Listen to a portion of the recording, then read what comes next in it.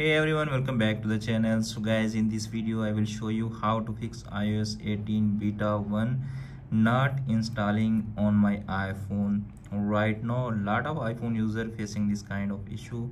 So in this video I will show you how you can fix.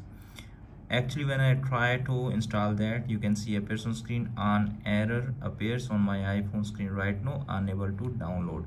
So how to fix that? First and basic method is you need to check your iPhone storage. Okay, make sure you have enough storage to install that iOS in your iPhone.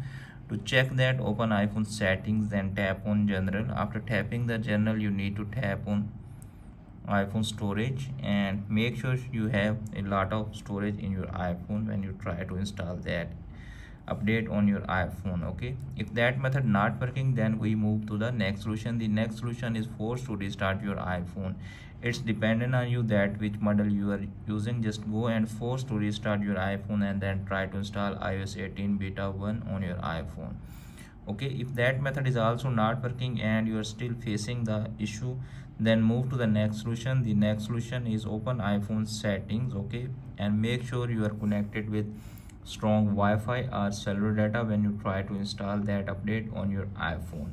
So there are some solutions to fix that issue. Hope this video is helpful for you. If the video is helpful for you, don't forget to share and subscribe my YouTube channel and press the bell icon for upcoming videos notifications. Thanks for watching.